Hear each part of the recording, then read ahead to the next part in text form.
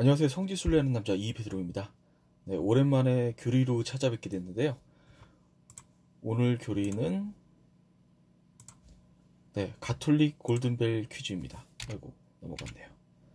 네, 일단 지금 교리를 준비하기 전에 저 같은 경우는 아이들이 여러 명이었는데 그 종이를 가지고 코팅을 시켜갖고 그 위에 이제 보드마카를 가지고 글씨를 쓰게 했어요. 그래서 지워갖고 지우는 거는 보통 저희는 제가 지우개를 따로 만들기도 했었는데 그 다음에는 지우개보다는 그냥 물티슈를 하나씩 주는 게 조금 더 편리해서 물티슈를 하나씩 주고 그걸로 계속 닦게 만들었습니다. 이거는 뭐 조별로 해도 되고요. 그리고 뭐 개인전으로 해도 상관이 없습니다. 다만 이 PPT를 진행하시는 선생님이 계셔야 되고 카운트하는 선생님이 한 분 더 계시면은 도움이 더 됩니다. 그러니까 뭐 두 학년을 같이 붙여갖고 해도 되고요. 아니면은 뭐 5명씩 조를 나눠서 조마다 뭐 스케치북이라든지 아까 말씀드린 코팅된 종이를 하나 줘서 그걸 갖고 그 아이들이 쓸 수 있게 그렇게 하면 좋습니다. 네, 그러면 설명을 해드릴게요. 지금 총 30개의 문제가 있고요. 지금 이 문제를 누르면은 각 문제로 그 키워드를 누르면은 그 문제로 넘어갈 수 있게 되어 있습니다.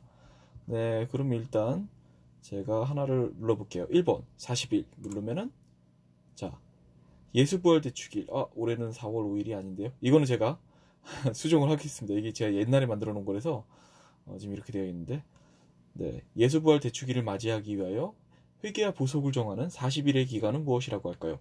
1. 부활시기, 2. 연중시기, 3. 대림시기, 4. 사순시기. 아이들한테 쓸 시간을 주고 아이들이 다 쓴 다음에 이제 들어 올리면은 그 다음에 체크를 합니다. 클릭을 여기서 한 번 더 하면 정답이 나오게 돼 있어요. 제가 오늘 너무 오랜만에 해갖고 좀 많이 버벅거리네요. 그리고 아이들 카운팅을 하고, 뭐 카운팅하는 거는 제가 이제 건너뛸게요. 그건 선생님들이 알아서 하시면 됩니다. 다시 처음으로 돌아가면 이 처음에 나왔던 표가 됩니다. 그리고 한번 눌렀던 문제는 이렇게 색깔이 칠해서 나오니까 구분이 되죠. 네, 그 다음 8번 미사 가볼까요? 네, 미사 시간은 성체성사를 통해 빵과 포도주가 예수님의 땡땡과 땡땡으로 변하게 된다. 이건 주관식 문제예요.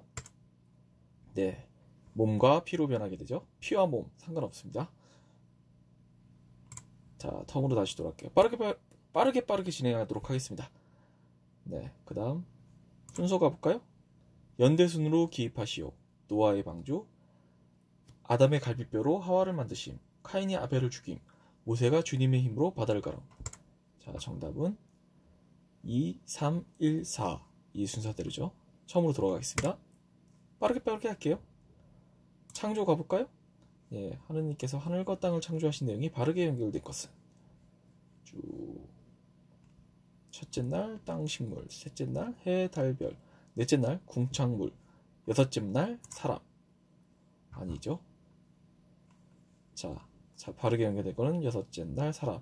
이거 그리고 아이들한테 이 순서 설명해 주시는 게 나을 거예요. 저는 건너뛰겠습니다. 자, 예수님을 만나기 전 베드로 성인의 직업은 제 세례명인데 왜 이렇게 버벅대는지 모르겠네요. 일동부, 군인, 대장장이, 어부, 목사. 네, 정답은 어부죠. 저는 쭉쭉쭉 그냥 할게요. 4대 교리. 천주교의 4대 교리를 쓰시오. 주관식인데요. 이거 아이들 풀어서 쓸 수도 있고 진짜 제대로 쓸 수도 있어요. 근데 이거는 저는 제가 이전에 올렸던 교리를 토대로 만든 겁니다. 자, 아마 어려워서 다 못 쓸 거예요. 근데 풀어서 쓰는 아이들이 간혹가다 있습니다. 그리고 참고로 지금 제가 하고 있는 문제들은 저 청년회에서도 한번 해봤거든요. 청년회에서도 상당히 못 맞춥니다. 자, 그 다음 칠성사, 혼배, 병자, 신품성사를 제외한 나머지 4가지. 자, 세례, 견진, 성체, 고백성사. 고해성사로 해도 상관없죠. 처음으로 들어갈게요. 주요성월. 다음 중 주요성월이 바르게 이어진 것은? 정답을 바로 넘어갈게요. 2번, 5번이 맞아요. 이거 다 답 아이들한테 알아서 알려주세요. 자, 전례 가볼까요? 미사는 시작 예식, 땡땡전례, 땡땡전례, 마침 예식으로 이루어져 있다. 쉽죠? 네, 말씀 전례와 성찬 전례고 전례로 이루어져 있죠. 여러분도 이거 궁금해하실까봐 연예, 이거 아이들이 연예하기를 원하실 거예요. 원할 거예요. 연예 해보겠습니다. 다음 사람들을 순서대로 쓰시오. 나이가 많은 사람부터. 그래서 처음으로 누르면 안 되십니다. 자, 1. 프란치스코 교황님. 2. 박나래. 3. 십자가에 못 박히신 예수님. 4. 꽃보다 할배 이순재. 일부러 아이들 보고 약간 헷갈리게 만들려고 문제를 냈어요. 정답 가겠습니다.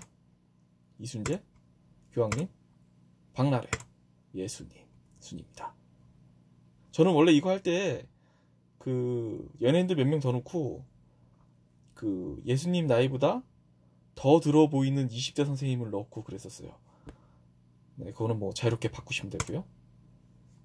미사 중 가장 중요한 부분은 어디일까요? 자, 신부님께서 성체를 들어오실 때죠. 그 다음에 명동성당. 이거는 저는 원래 제가 소속된 성당을 가지고 했었거든요. 그럼 아이들이 맞출 수 있다고 생각을 해요. 자, 명동성당의 주소로, 명동성당의 올바른 주소는, 이거 주소는 제가 고치겠습니다. 자, 2번입니다. 이런 거 맥 빠지는 문제 일부러 몇 개 더 줬어요. 여러분도 맥 빠지시죠? 미사의 시작은 구약성경에 나오는 탈출기의 파스카 예식과 신약성경에서 예수님과 제자들이 함께한 최후의 땡땡을 재현한 겁니다. 이거 다 맞출 거예요 아마. 자, 처음으로 들어가겠습니다. 순서대로 할게요. 그냥 고해. 이거 고해 같은 경우도 저는 고해를 아이들한테 교리로 가르쳤기 때문에 그걸 토대로 했습니다. 자, 순서대로 정렬하시오. 정답은 성찰, 통해, 결심, 고백, 용서, 보속이죠. 자, 칠성사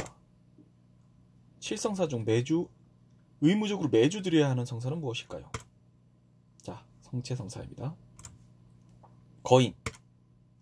소년 다윗이 돌팔매 하나로 쓰러뜨린 블레셋의 이 거인 이름은? 골리앗이죠. 성당. 이것은 성당이 중심입니다. 성당은 이것을 중심으로 만듭니다. 우리가 성당에 들어가서 가운데에서 인사를 하는 이것은 무엇일까요? 감실, 독서대, 성체, 부활초, 제대. 아마 감실하고 제대하고 두 개 고민하는 사람들도 있을 거예요. 자, 처음으로 들어갈게요. 김연아. 이거는 뭐 아무거나 넣어도 상관없습니다. 피겨의 여왕 김연아의 세례명은? 스텔라입니다. 미사. 이것은 하느님을 찬미하여라 라는 뜻입니다. 부활을 기뻐하는 소리입니다. 이것은 무엇일까요? 알렐루야입니다. 이제 호산나야 아멘이 무엇이냐고 물어보는 아이들 있을 겁니다. 자, 대답해 주세요. 이거는 각자 찾아보시기 바랍니다. 바오로. 성 바오로는 우리 안에 사시는 이것이 우리의 육신에 생명을 넣어줄 것이라고 합니다. 사도 바오로가 그리스도는 부활하셨기에 생명을 주는 분이 되셨으며 당신은 이것을 우리의 장래 부활에 대한 서약으로서 우리에게 보내십니다. 라고 말한 이것은 무엇일까요? 이렇게 가독성이 떨어진지 모르겠네요. 자, 정답 성경입니다. 종교. 자기가 받아들였던 신앙을 포기하는 행동, 억압, 박해 등으로 공포심이 있어서 신앙을 포기하는 행위를 말합니다. 이것은 무엇이라고 합니까? 네, 5번 배교이죠. 옷. 이건 뭐 그냥 던져주는 문제입니다. 주 하느님께서 사람과 그의 아내에게 만들어 입혀주신 옷은? 자, 너무 쉽죠? 네, 가지고 오십니다. 표징. 하느님께서 노아와 계약을 맺으실 때 세우신 계약의 표징은? 무지개죠? 다시는 홍수가 없게 하시겠다고 말씀하셨고요. 십계명의 제3계명은? 이거 맞추기 힘듭니다. 저도 솔직히 지금 이 문제니까 맞추지 안 그러면 헷갈릴 거예요. 자, 주일을 거룩히 지내라. 의외로 아이들이 어른보다 잘 맞춰요, 이런 거는요. 아버지, 음악의 아버지는 바위다. 그렇다면 이스라엘 민족의 아버지는 아브라함이죠. 넌센스 퀴즈. 이거 애들 잘 못 맞춰요. 성인도 못 맞춥니다. 성경 넌센스 퀴즈입니다. 최초의 동물원은 무엇일까요? 여러분도 생각해보세요. 5, 4, 3, 2, 1. 네, 노아의 방주입니다. 이거 좀 맥빠지는 문제예요. 아마 아이들 야유 소리가 들려올 겁니다. 자, 12사도가 아닌 사람은? 너무 쉽죠. 근데 의외로 타데오의 유다하는 사람들도 있어요. 뜰드사도 부활하신 예수님을 배웠다는 다른 제자들의 말을 믿지 못하고 예수님 손에 못자국과 옆구리에 손을 넣어봐야만 믿겠다고 한 의심이 많은 제자는 누구일까요? 이거 아이들 잘 맞춥니다. 토마스 사도죠. 또 넌센스 갑니다. 이거는 전혀 상관없는 문제예요. 자, 깡패가 가장 많은 나라는? 참고로 이거 답 나오면 애들이 또 굉장히 야유를 보냅니다. 자, 칠레. 죄송합니다. 전래. 대림 시기는 아직 오지 않은 예수님의 영광을 기다리는 기간이다. 이 기간 동안 주일 미사 중에 하지 않는 것은 대영광성이죠. 네, 문제 다 맞췄습니다. 지금 이렇게 골든벨 퀴즈 같은 경우는 저 같은 경우는 교리 시간에도 한번 썼었고요. 그리고 신앙학교라든지 이런 데 갔을 때도 그 캠프 온 아이들을 데리고 이 골든벨 퀴즈를 크게 빔으로 써갖고 그렇게 해도 돼요. 근데 저는 원래 교리 시간에 늘 빔을 써왔기 때문에 저는 개인 빔도 한 2개 갖고 다녔습니다. 성당에서 안 해줘갖고 제가 사비로 사갖고 개인 빔을 쏴갖고 그냥 했거든요. 네, 어쨌든 이렇게 지금 골든벨 퀴즈 한번 해주시면은 아이들이 굉장히 재밌어하고, 저 같은 경우는 1등한테 선물을 주고 그랬어요. 뭐 예를 들어 뭐 과자라든지 이런 것들 많이 사갖고 1등 선물 주고 이랬으니까 그런 식으로 하시면은 괜찮을 거예요. 네, 추천드립니다. 그리고 제가 지금 살짝 빼먹었는데, 지금 이 파일 있잖아요. PPT 파일 같은 경우는 제가 그 유튜브 본문 내용 밑에 링크를 걸어 놓습니다. 그러니까 그 링크에 들어가셔서 다운을 받으시면 됩니다. 네, 예를 들어서 보여드릴게요. 지금 아직 영상을 안 올렸으니까 지금 올린 영상으로는 못 보여드리고요. 예를 들어서 뭐 영상을 이렇게 들어가 보면 밑에 이렇게 나오죠. 요 밑에 본문 내용을 꼭 확인하세요. 왜냐면은 여기에 제가 중요한 내용들을 올려놓습니다. PPT 파일은 이렇게 공유를 할 거고요. 그리고 그 밑에 만약에 추가되는 내용이라든지 수정되는 내용이 있으면 글을 올릴 때도 있거든요. 그러니까 그 밑에 글도 봐주시면 감사하겠습니다. 왜냐면은 제가 아직 그 구독자가 1000명이 넘지 않아갖고 위에다가 뭔가 그 커뮤니티 기능이라든지 위에다 링크를 걸 수가 없어요.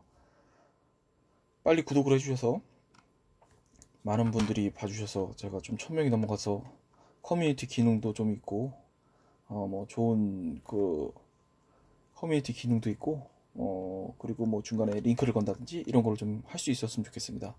참고로 이거 수익 안 납니다. 예.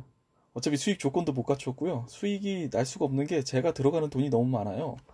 매번 보면은 솔직히 성지순례 가는데 들어가는 그 차비, 시간, 그리고 제가 영상을 찍을 때 뭐 장비들 계속 제가 업그레이드를 하고 있거든요. 돈이 계속 들어가고 있습니다. 그러니까 뭐 수익이랑 전혀 상관없으니까 제가 뭐 돈 벌려고 이렇게 한다 이렇게 오해하지 마세요. 돈 벌려면은 이렇게 천주교 교리나 성지순례 안 올립니다. 많은 분들하고 공유하고 싶어하는 제 작은 소망이 이렇게 영상을 만들고 있는 거니까요. 그렇게 알아주시고 네, 오늘도 오랜만에 교리를 들어주셔서 정말 감사드리고요. 그리고 아마 제가 알기로 그 성당들이 이 6월까지만 하고 7월부터는 방학에 돌입을 해서 교리를 안 하고 어린이 미사만 한다든지 그렇게 많이 하는 걸로 알고 있습니다. 그래서 저도 7, 8월은 교리를 정말 하고 싶을 때 아니면은 조금 쉬엄쉬엄 하도록 하겠습니다. 네, 7, 8월은 너무 더워서 저도 좀 쉬어야죠. 6월도 좀 띄엄띄엄 했는데 이해 좀 해주시고요. 아마 봐갖고 너무 저도 제가 가지고 있는 교리들이 좀 올드해 갖고 풀까 말까 고민을 하고 있는데 신앙학교 때 쓸만한 교리가 있으면 좀 풀까 생각도 있어요. 이거는 뭐 원하시면 댓글로 달아주시면은 신학교 캠프 때 혹시 뭐 적합한 제가 제 교리를 한번 뭐 써먹으실 수도 있으니까요. 교리가 아니라 프로그램이죠. 네. 그러면은 오늘 교리 들어주셔서 감사드리고요. 네. 성지순례하는 남자 제가 올리는 영상들 많이 사랑해 주시기 바랍니다. 댓글 남겨주시면은 제가 반영해서 교리라든지 아니면 뭐 성지순례라든지 아니면 뭐 천주교 행사 이런 것들이 있으면은 제가 뭐 방문해서 영상을 찍어서 올리는 시간을 계속 가지려고 합니다. 자유롭게 댓글 달아주세요. 네, 그럼 봐주셔서 감사합니다.